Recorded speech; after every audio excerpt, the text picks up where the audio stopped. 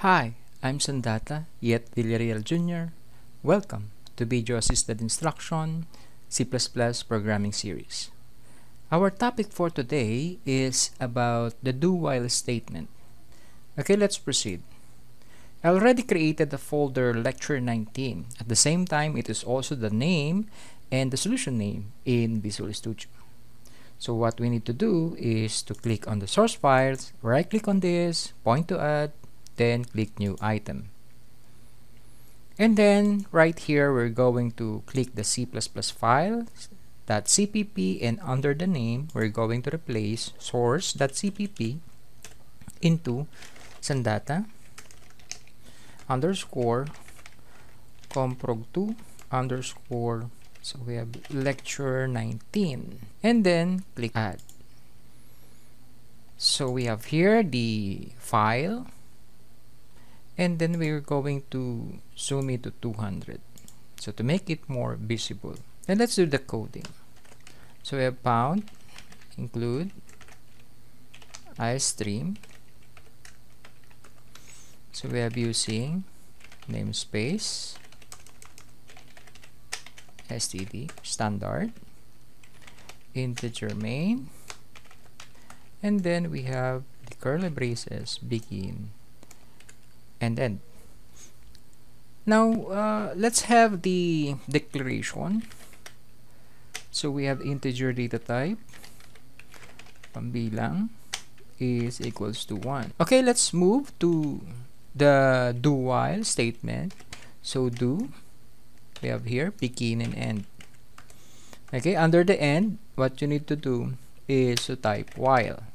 So this is how the program do while statement works. Okay, this is the beginning, and this is considered to be the condition and also the end, okay, which is the termination phase. Okay, now let's do the work. Right here we're going to display pambilang,